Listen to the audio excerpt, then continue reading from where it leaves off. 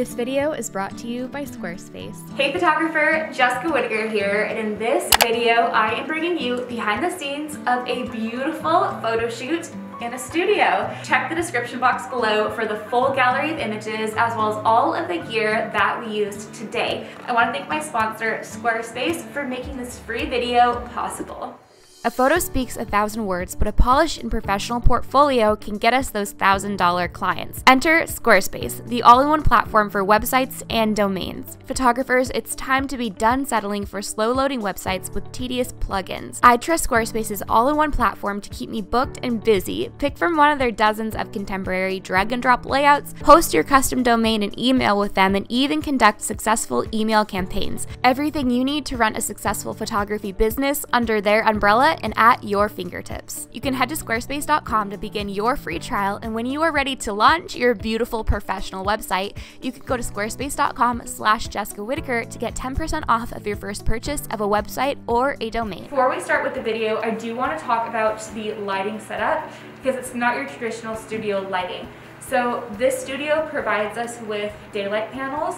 And these daylight panels are really cool because they do emulate real daylight. Now in this session, Vanessa is going to be down in the tub basically, and these are set lower. But if we were doing portrait photography where she was standing up, and Vanessa's tall, she's like 5'8", you would need something else to fill in. Now I did think that there were going to be other lights here, there aren't, so the next time I will be bringing my own studio lights to fill in this, but I do have a reflector with me. And I also do have this little light from my vlog camera that I think will just cast a tiny bit of light that we need on the face. You're gonna see that these lights do create a really beautiful daylight effect. We push them as far back as possible.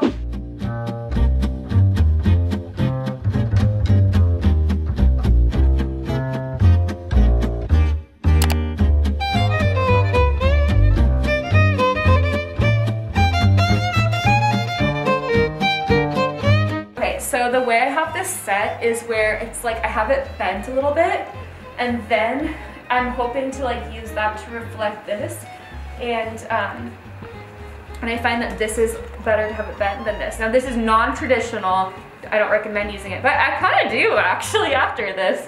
It's kind of a cool little gadget. I'll have it linked below.